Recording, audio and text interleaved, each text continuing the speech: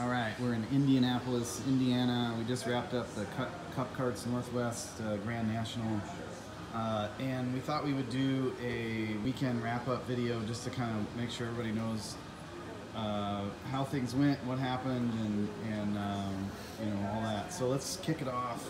We've got some pretty cool apparel here going on. Who are we promoting here? Oh, hey, it's Kyle. So Kyle, let's start with you. Give us an update on sort of the numbers, like what happened this weekend, how the boys do, you know, practice on Friday, running Saturday, racing Sunday, all that. So so we came out here on Friday, or we got to the track Thursday night, and that was kind of our first opportunity to see the track and see the facility. I know that both boys watched a lot of video before coming here, so they had a rough idea as to, you know, where we're going left, where we're going right, but I think the thing that they both really underestimated was the amount of elevation, the amount of speed you carry at this track, and that showed in practice on Friday. You know, both boys hopped in and were really good right off the bat. As far as not being too far off, you know, I mean, we were within about 3 or 4 seconds of the front runners who run out here all the time in their own karts and everything else. Yeah, and a huge track. I mean, lap times were well over a minute. Yeah, and I mean, for instance, the data acquisition on the karts, the lowest speed at this track's almost 35 miles an hour, with the top being about 55. So there's very little, you know, braking. It's so much about the draft here and about who you're working with. And I think that both boys have always kind of ran smaller, tighter tracks, so it kind of played in. I want to say added a little bit of disadvantage to them, but they both did a really good job adapting. I would say that by the afternoon on Friday, towards the last few sessions, I felt like we had the drivers and the equipment to be able to win. I felt a little bit more solid about Jake, because Gabe was just, you know, we're just trying to find that little fine tune to get him comfortable. He was fast, but he just wasn't exactly sitting the most comfortable in the kart. So we were really kind of focused on trying to get him comfortable. Jake was looking awesome. We sent him out for his last session, and unfortunately right away got kind of a victim of circumstance, got tangled up in somebody else's crash, and his kart took the brunt of the impact, and we bent the right front up about 2 inches, bent the spindle, as well as destroyed the rear end of the kart, bent the rear frame rails, bent the rear bumper. Thankfully, Jake was okay. There was another chassis that got destroyed in that too. They actually replaced the chassis, but we didn't have any other chassis, so we went to work to straighten it. Yeah, and I mean, I thought initially when Jake first got hurt, I thought we were done for the weekend, and just a testament to either how stubborn Jake is or his work ethic. Within 10 minutes of this crash, he looks at me and says, "Can you call somebody and find another kart so I can race the rest of the weekend?" So he did really good with that. You know, Jake and Gabe both did a really good job kind of supporting each other Friday night, especially through circumstances. You know, Gabe was really wrenching and doing everything he could to help his brother get back on track, and I thought that was super cool. And then we rolled into qualifying on Saturday, and it was really weird for us because, like, back home, qualifying is it just sets you up for 1 heat. Qualifying here, it sets you up for 3 heats, and so even if, you know, say you start 10th in the first heat and you end up winning that heat, you still start 10th in the second heat, which we've never ever put emphasis on qualifying out in the Northwest because, you know, it doesn't matter. It only sets you up for 1 heat. I mean, it's no different than anything else we've done. So so we didn't take that as serious as I think we should have. Jake ended up qualifying 21st, and Gabe, I think, was 15th? 14th, sorry, my bad. And how big were the classes? Gabe had 49 in his class, and I think you had 32? 34. And, I mean, just for reference, I mean, the top 10, top 15 in both classes are all within half second. So there was so much emphasis on qualifying, and we somehow overlooked that, and it really caught us off guard. Yeah, and they didn't have much track time either. So, I mean, it wasn't, you know, it's time reps in the kart so that DJ could get the chassis set up right. I mean, it was just, everything was stacked against them, you know. Right. Well, this is one of those things where it's really hard to show up to a big race like I'm not a person that likes to make any big changes going into a race, but unfortunately here the only thing that was familiar with these two were the engines, the 206 engines. They're on brand new chassis that they've never driven. And not only that, I mean, the chassis out here are completely different than back home as far as, two different theories on how to make the optimal 206 cart. So out here, the chassis are much more narrower and just completely different design. They respond to changes a lot differently than our carts back home. So we had to rely a lot on DJ Keener as far as chassis setup goes. A tire that we've never ever ran, a Vega tire that was actually really fun to race on, but we didn't have any data on it. So hindsight being 2020, it would have been nice to get some time on that before we came here. And then a track these two have never driven, and a really technical track at that. I think that considering the circumstances, they did amazing. And that showed when we moved into the heat racing. All right, so we're like 6 minutes in, so let's do a quick review of what the numbers were. Where did they qualify Saturday, how they start on the final on Sunday and stuff. So and how they finish. Do you want to share your numbers since you got a better grasp on that? Yeah, sure. So I qualified 14th, and then finished the first heat race.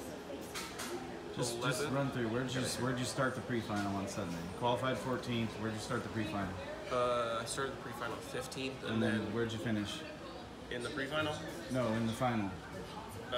Like 18th. Okay, we'll talk about more about how we could have done better. Well, where'd you qualify? I qualified 21st, and in the pre-final I was 16th, and in the final I started I drove my way from 16th to 9th in the pre-final, and then in the final I drove from 9th to 7th. Awesome, good job. Okay, so let's talk about what could have gotten us better results overall. So Kyle already talked about qualifying and the critical nature of qualifying, and we know that now going in. For example, Jake, you passed the cart every single lap during qualifying. Qualifying was only 6 minutes. Track you didn't know very well. So what could we have done better aside? We know we needed to qualify better, but what else could we have done better over the weekend? Jake, why don't we start with you? What could have got you up above 7th for the final?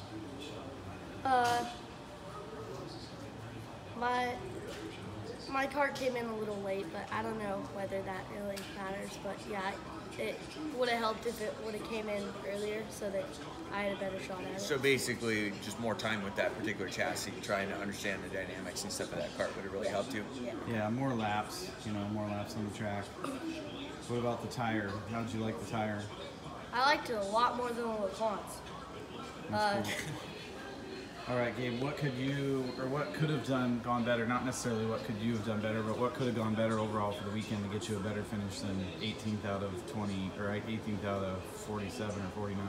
Well, first off, not having people run into the back of me and dive bomb me every single heat from like 2 cars back and use me as a brake. And you think that had to do with maybe because you just weren't known? People didn't know who you were? Yeah. It was kind of like me against 48 other people because I wasn't from the East Coast. And, well, except for David Vasquez, he's cool. We worked together when we were around each other. But As well as your teammate Sarah. Yeah. Did a really good job Yeah. working with you. yeah. And then and you're also, you tend to be really nice. You give people space. And I they don't wasn't necessarily as care about aggressive you. as I could have been, like the first few laps of the heat races. So I ended up 11th, 23rd, and I think 17th. And then in the main, or the pre-final, it was fairly uneventful. And then I ended up starting the main. I finished the pre-final 12th and ended up starting the main 14th because the divisional points for 2 drivers who had raced the series got to jump into the top 10 for some reason. And so then I got ran into on the start going into turn 2 and ended up coming out of turn 3 in 46th and had 15 laps? Or 16 laps? It was 16 total laps. Yeah. 16 laps to get back to somewhere up front. So I ended up getting back to 18th. Yeah, that was pretty amazing. It was it was disappointing, but for sure to see, you know, the first lap or second turn you get punted. You know, we could have had a top 10 easily, if not more. And I believe, based on the times, by the end of it, I was running within 6/10 of liters in there. yeah, Like, and you the were in draft is traffic. worth Yeah, half a second. you were in traffic, passing people. I mean, your lap times were comparable with the top 3.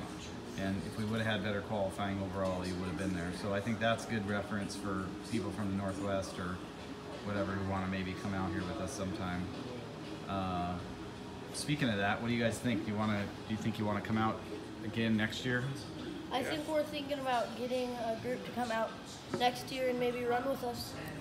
If Maybe anybody'd bring like to do that. Bring our hauler out with a bunch of other people's chassis in it, and Yeah. everybody can fly out and race. And you Yeah, guys I wanna do think that? I think now that we've done it, we've kind of got the resources and everything aligned to be able to really make it worthwhile if we want to get a bunch of people from the Northwest to come out here and partake in this. I definitely think it would be a great experience for anybody who wants to do it, especially with Indy being such a cool racing town and everything Oh yeah, else. that's awesome. Yeah. I What are we think doing there's today? a lot to do. Today's Monday. Going We're to the flying back Speedway. tonight. But yeah, we're gonna go to the Speedway today and go to the museum, check out. So Gabe, what do you think? How do you think CKNA Cup Karts North America did? Did you like their format, leadership, the way they ran the race? How do you feel like they did? I liked. There wasn't anything that I didn't like. I think. Excuse me. They could have ran practice, like a few more practice sessions on Friday, and on Saturday we had a warm up, and then we had qualifying, and then the heat races, which I liked. I think that was enough, especially for somebody who's raced at that track before, but we hadn't, so it was kind of just a shot in the dark. But It might be cool if they opened up a Thursday practice for people who travel in. So locals or people who come within, or maybe anybody who's ever raced in there before, you know, as far as their series, you know, can't do practice, but the people who are traveling in could, just to give everybody a chance to get a few laps and, you know, start to figure out what the gearing is and, Yeah. you know, just all that sort of stuff. So, so Jake, what did you think about working with Coach Keenan as a driver coach? I think it was really helpful being able to look at data every time I came off the track to like compare me and Gabe to see where we were faster or where I was faster, where he was slower, and where we could like mix our skills in each part of the track so that we could become faster. Yeah. Do you think the mental game is important with racing? Yeah, I think it's really important. You gotta like keep your head in the game, even if same thing happens to Gabe. If you get driven off the track, he stayed really focused and didn't get really mad at himself and just give up. He really stayed focused and drove all the way back up there. Yeah, and just even for you, there were circumstances on the race where you passed somebody and then you had maybe 6 or 8 kart lengths you had to make up just to get to the next kart. And what's it like in your head? And does it help to have a coach during those times? Yeah, it's helpful because you know that he'll be really proud of you, and you have something to like. So he has something good to say if you can do that, which is really nice to know. Yeah, that's cool. Gabe, same question for you. What did you think about working with Kyle Keenan? well, I mean, I wouldn't do it again. I'm just kidding. Just joking. No.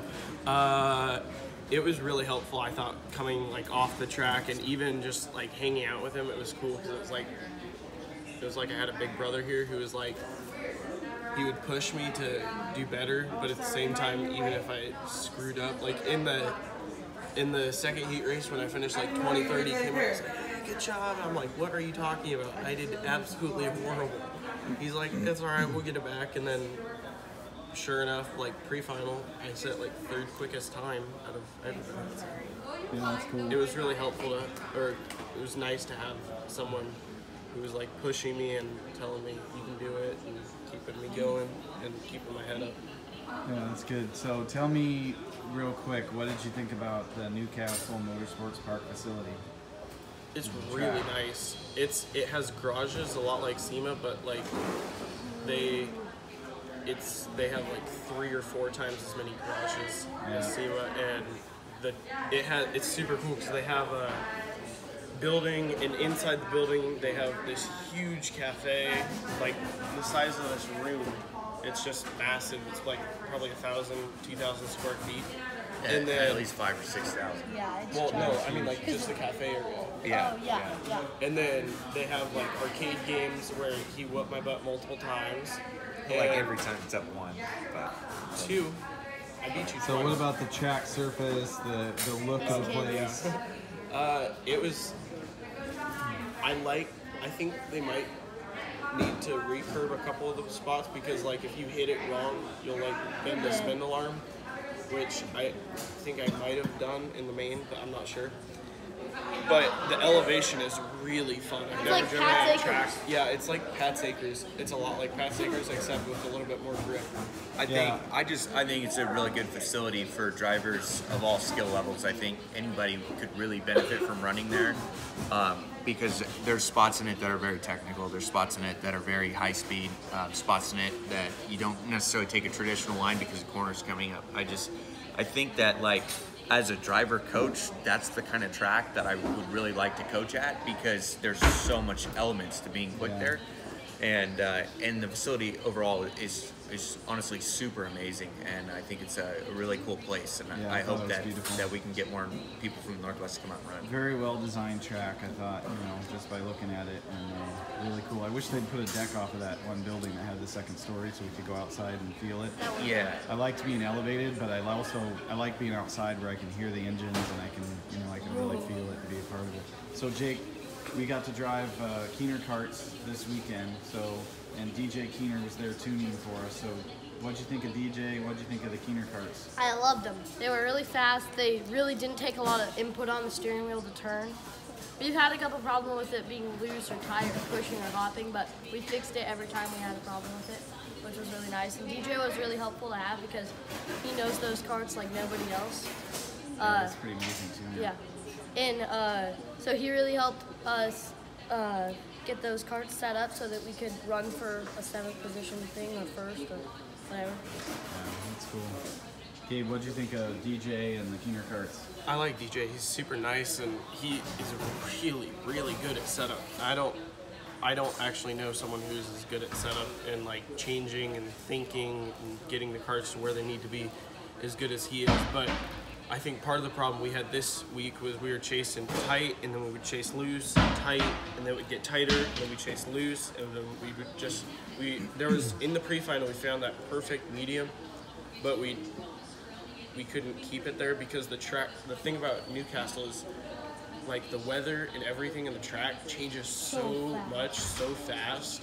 You can't it's really hard to keep up on it, and I don't know if I'm good enough at telling him like what the cart needs to do. Yeah, it was amazing to see the cloud cover came over, the entire track conditions changed.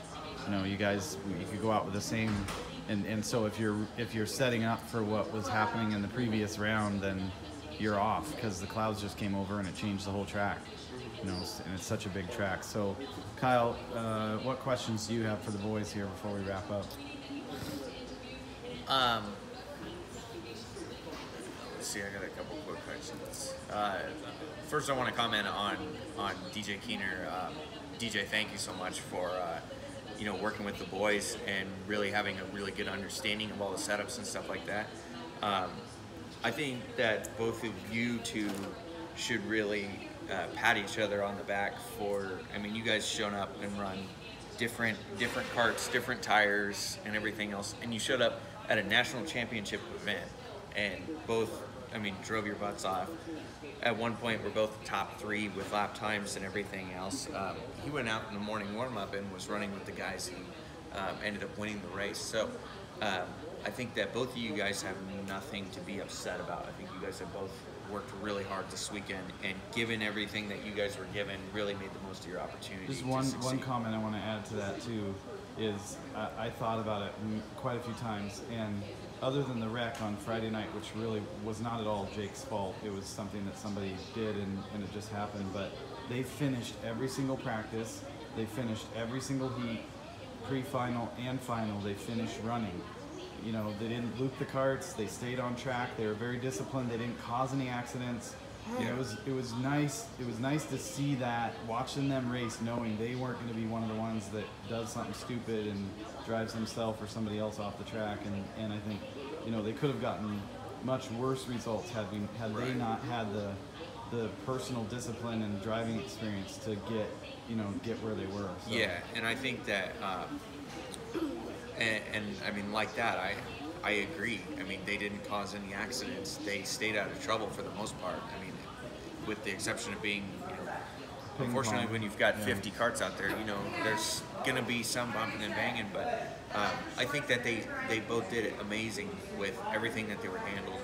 I thought that they started working together really well towards the end of the weekend as far as really helping, each other stay positive, stay motivated, really keeping the head in the game and stuff like that, which I thought was super cool.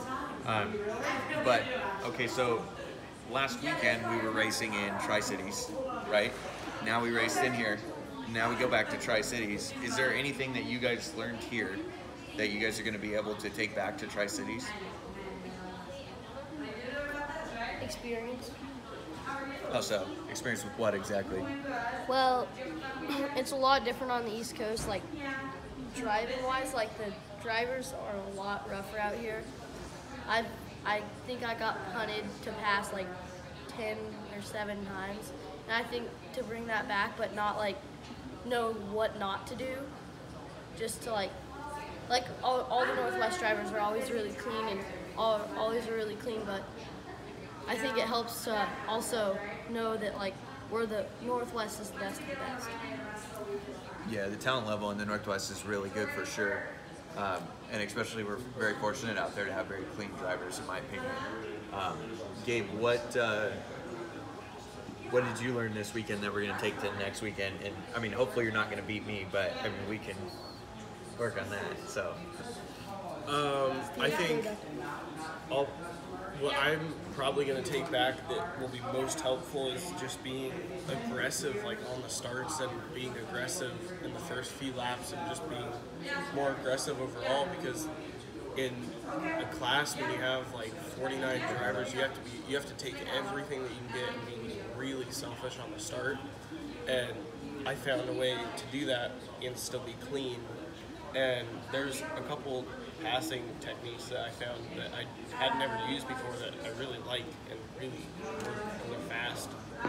So I think definitely need to use those. See if I can finally beat Kellen. oh yeah, good luck with that. Yeah, You got to beat me cool, first, dude. This weekend, as far as Northwest stuff goes, I mean, it was cool to meet a lot of the national folks and manufacturers and different things. But I was talking to the president of Briggs & Stratton. This is really funny. And I introduced him, and he said, "Oh, your son is Gabe Sessler." And I said, "Yeah." And he's like, "Oh yeah, well we watch him and Derek Wang from the Northwest because they're the ones who post the most like the little videos on the GoPro videos. So if you guys at home or wherever don't think it's important to GoPro your races and post them, that's how you." That's part of how you build a national reputation is by posting your race videos.